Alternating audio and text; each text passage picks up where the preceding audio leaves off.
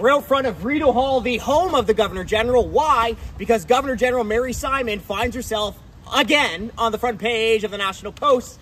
This time is because Governor General Mary Simon travel costs in 2022 alone cost taxpayers almost $3 million. So in 12 months, Simon's travel bill cost you, Canadian taxpayer, $3 million. For comparison, former Governor General Julie Payette, it took her 29 months on travel to spend almost $3 million. Now that's a lot of money we're talking about on the taxpayer tab, but here may be the worst part of the story.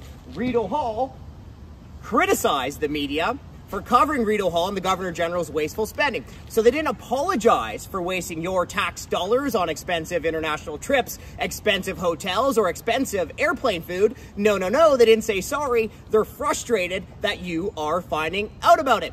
That's because they are entitled, or think they're entitled, to expensive trips on your dime. Well, taxpayers, here's a message for Rideau Hall. If you're upset with bad press coverage, then stop wasting other people's money on lavish trips. Now, there was one more thing interesting that Rideau Hall told the media, and that's that Global Affairs Canada oversees the international travel budget.